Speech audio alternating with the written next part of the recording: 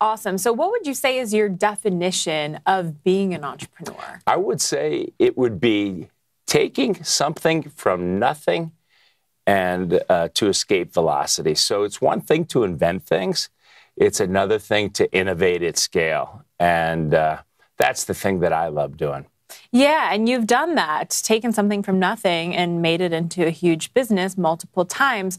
Were you ever afraid to fail during this process? Oh, I think that's a big driver. You know, you're always afraid to fail. And it's just, you know, the way I look at it, that you've got to follow your fear. You've got to jump in water over your head. And after a while, and I call it scary fun, it actually becomes addicting. Scary fun. Okay. What do you mean by that? Well, I mean, jumping in water over your head. You don't know if you're going to swim or not. You don't know if there sometimes is a market, if your product's going to work. All of those things. It's a thrill. And why do you think it's necessary to follow your fear? Because that's when you learn the most. And if it was easy, somebody would have done it before.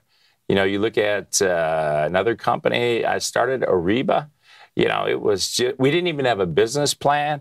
We just had some people, and now 1.3 trillion commerce goes through Ariba network on an annual basis, which is more than Amazon, eBay, and Alibaba combined. So, but in those early days, you just don't know.